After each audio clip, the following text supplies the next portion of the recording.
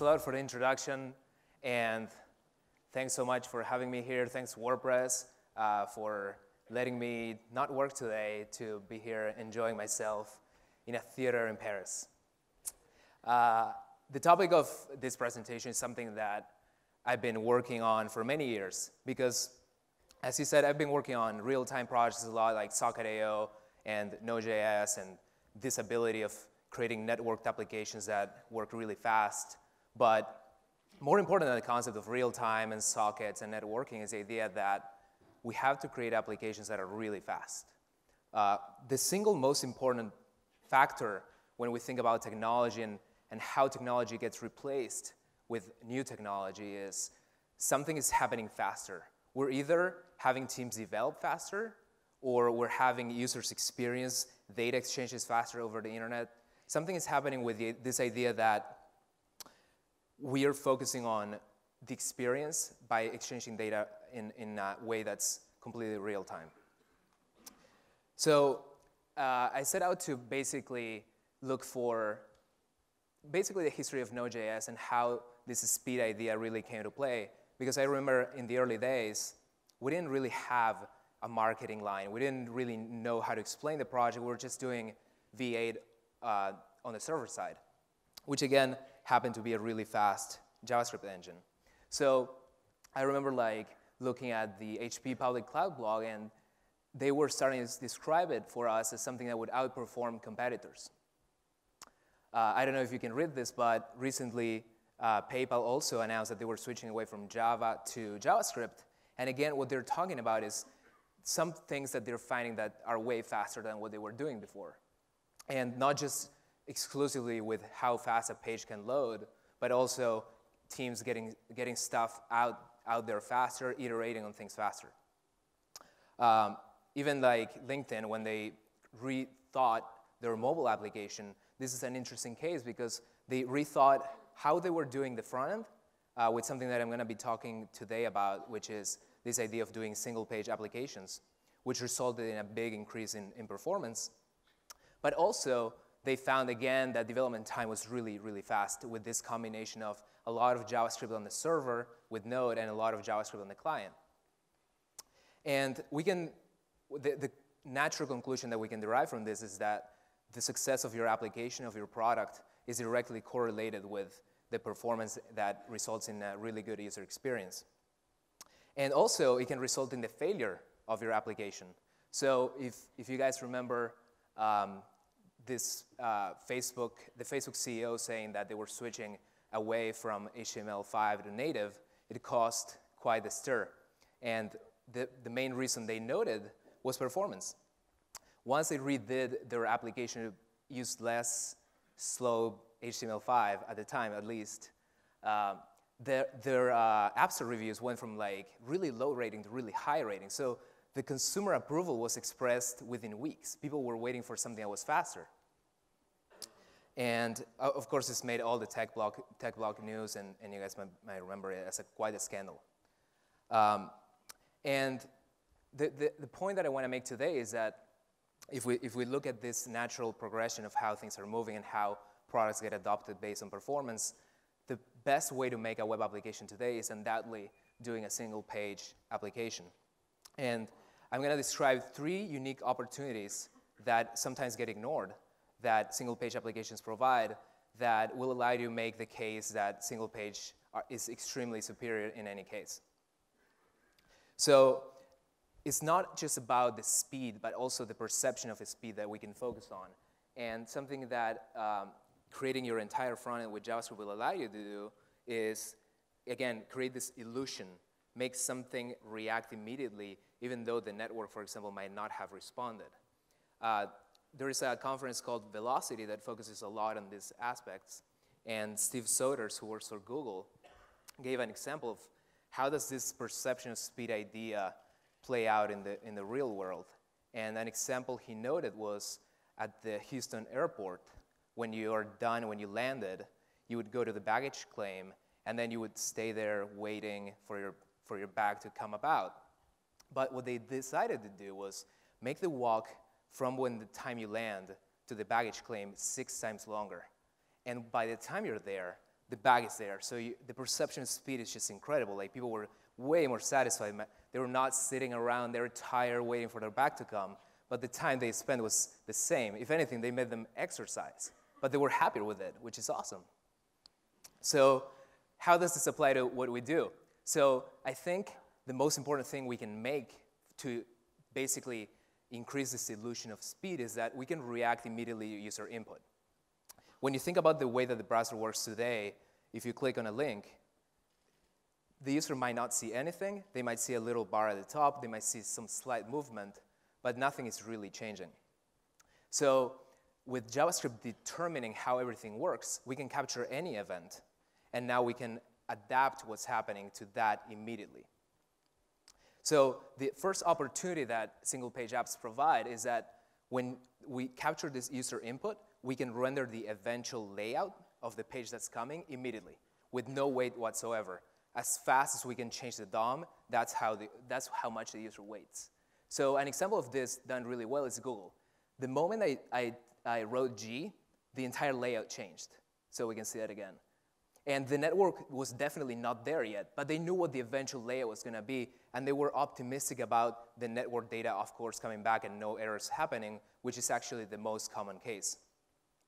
So we took this idea that we wanted to do something at our company whenever you clicked on anything. And what we decided to do was, since Cloud App was focused a lot on sharing content, we knew that the Cloud App URLs that were going to trigger some page with content, which has a black background, we could trigger them as soon as the history API would give us the event that a URL contained a C when it starts. So for example, when you press our video, the first thing we do is we render the layout that's going to come later. So we can see that again. It has a bar at the top. That's the DOM basically being empty. And then we make parallel XHR calls, one for the user at the top left, and then one for the video. And the user has this immediate reaction.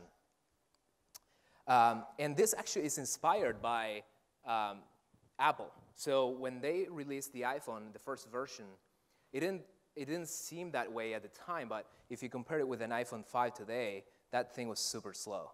And one thing they did to create this impression of speed was they would have you ship a default.png photo with the layout of your application. And the moment that you touched any icon, they would first render the PNG. So they decided decoding this PNG image was faster than actually relying on application developers making a really fast app that reacts immediately. So what's interesting about this is something that the mobile platform has done really well that we don't see as much on the web platform. They had a lot of constraints to begin with, and they came up with really creative solutions for creating this speed perception. And the same goes for the constraints of the network.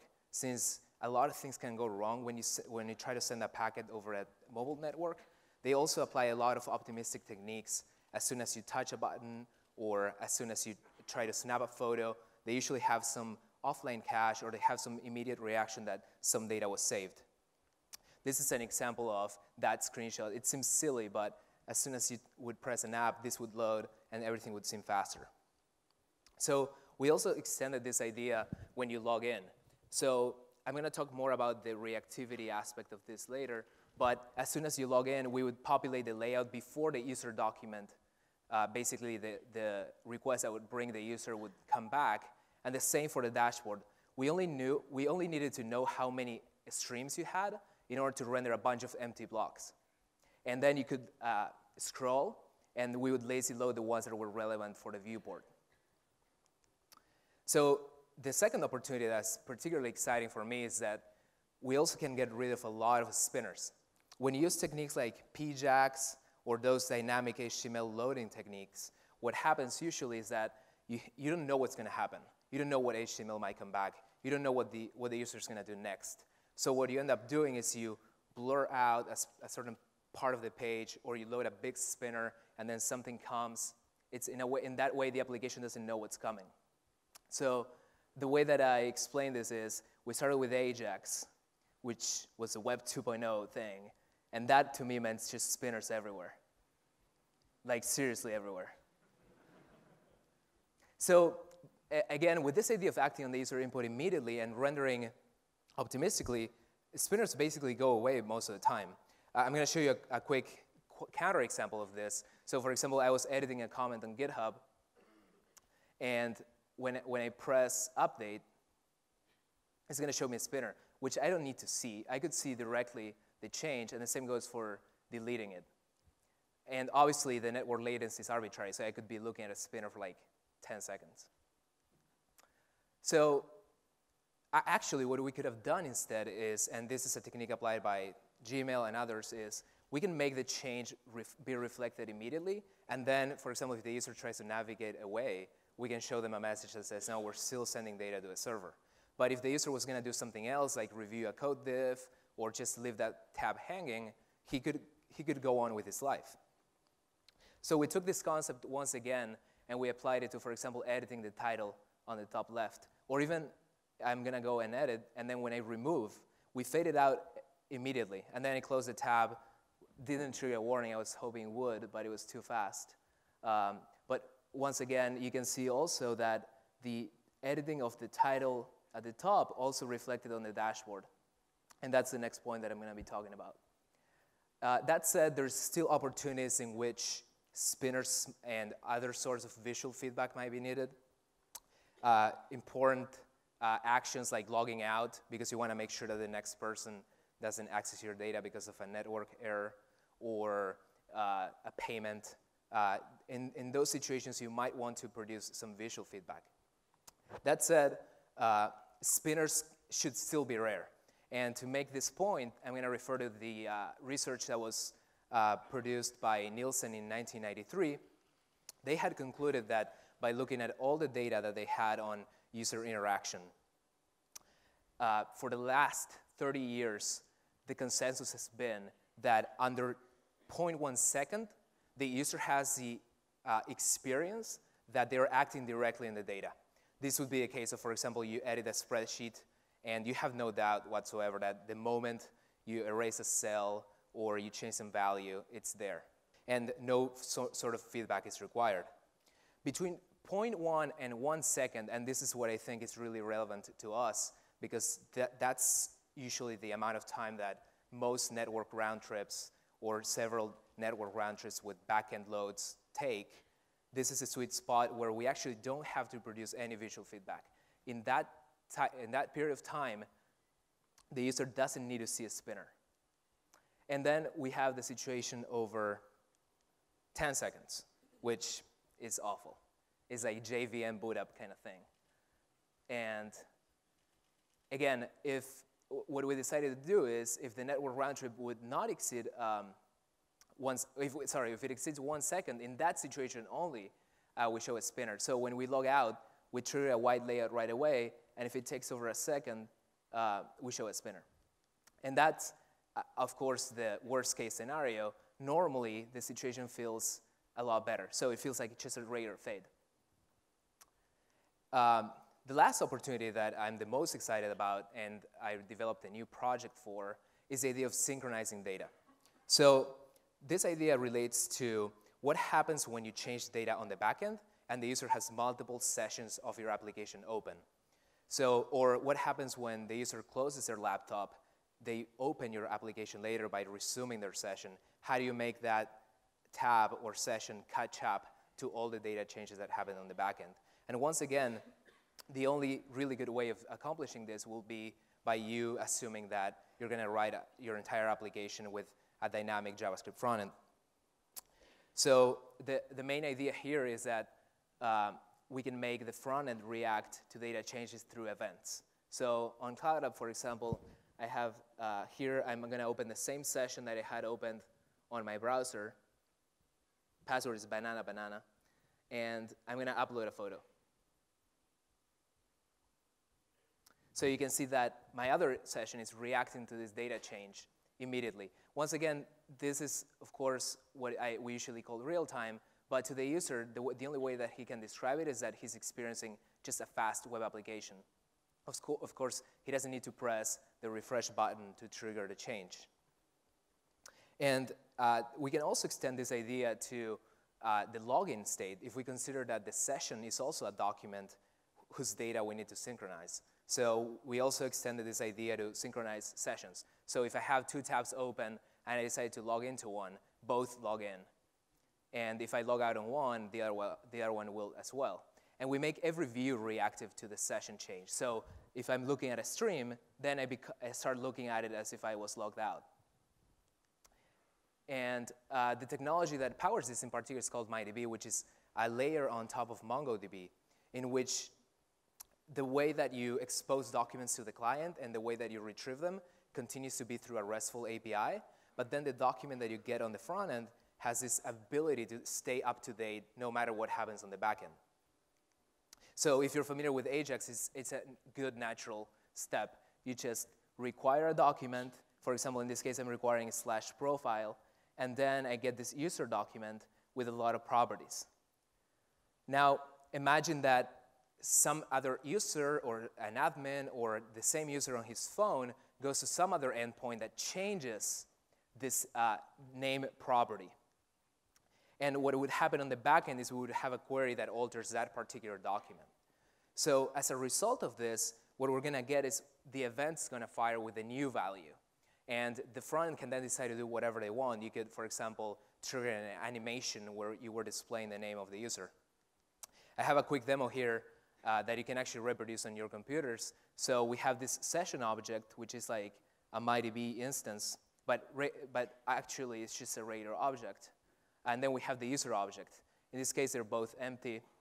We have the user key.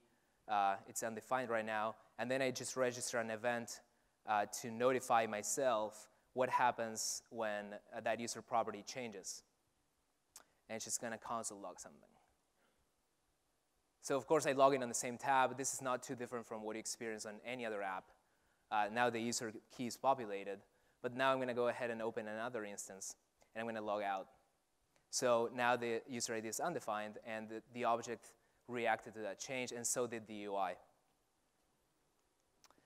So if you want to try this out, again, you can sign up to cloudup.com with the special code dotJS. We created the easiest, hopefully the easiest way and fastest way to share anything and consume it in a very natural way on your mobile device or your desktop. So thank you.